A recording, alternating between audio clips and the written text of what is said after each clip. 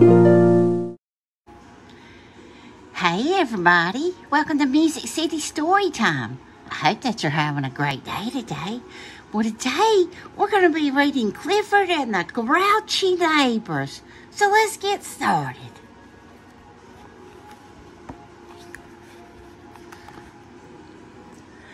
Do you like dogs? I'm Emily Elizabeth, and my dog is named Clifford.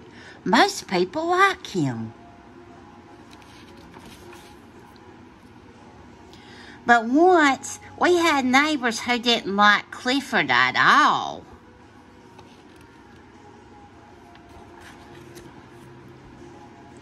Clifford wanted to make friends with them anyhow. Every day, he went across the street to visit. The neighbors acted as if he wasn't there.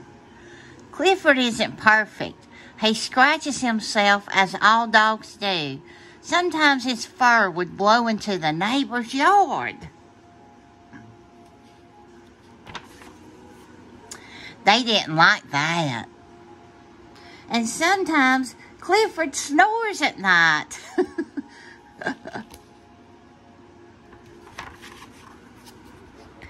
Even a little snoring bothered them.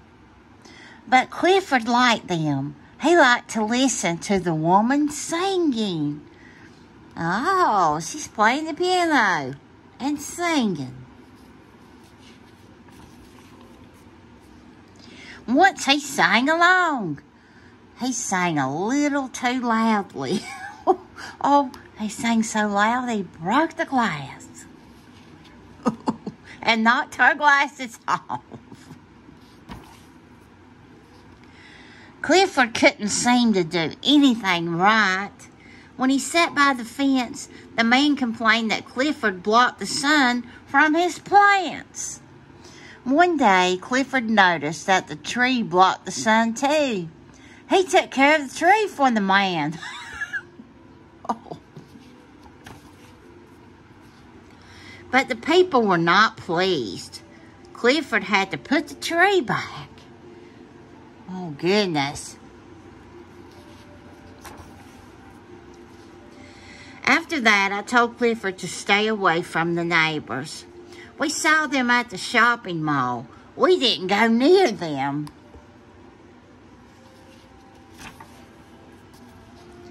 Then Clifford saw their shopping cart roll away while they opened their car. He tried to stop the cart. What a mess. Poor Clifford. Poor people.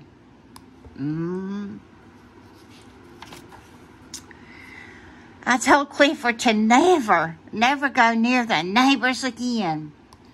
Oh, they're mad. Clifford stayed on his side of the street. He would sit and watch the man feed the birds. Clifford wished the man liked him as much as he liked the birds. One day, Clifford saw some workmen at the neighbor's house. They were putting in new water pipes. Clifford went over to watch. Clifford could see into the neighbor's yard. Oh, the birds were in trouble. Oh, no. Clifford knew he couldn't go in the neighbor's yard, so he picked up a water pipe, took a deep breath. What did he do after he took a deep breath?